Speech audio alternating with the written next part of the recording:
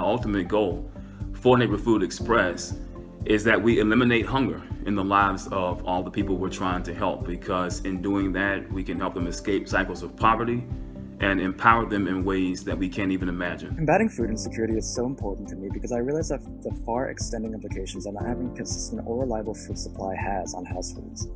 Food insecurity not only compromises a household's physical health, but also negatively impacts their mental health.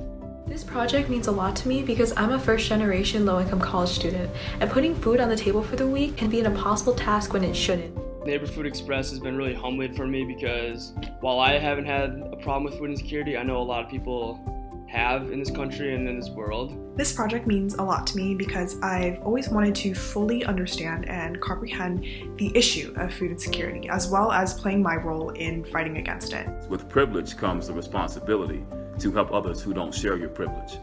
So Neighborfood Express means so much to me because it gives me the chance to help others the same way others have helped me. I believe that at the end of the day, the ability to help even one person is progress made in the right direction. Even though the goal is to help thousands of households and distribute tens of thousands of meals, the culture of care that the Neighborfood Express is hoping to spread is one that I hope will inspire volunteers, community organizations, and local businesses to actively combat food insecurity, and to realize that no member of a community should ever be left to fend for themselves.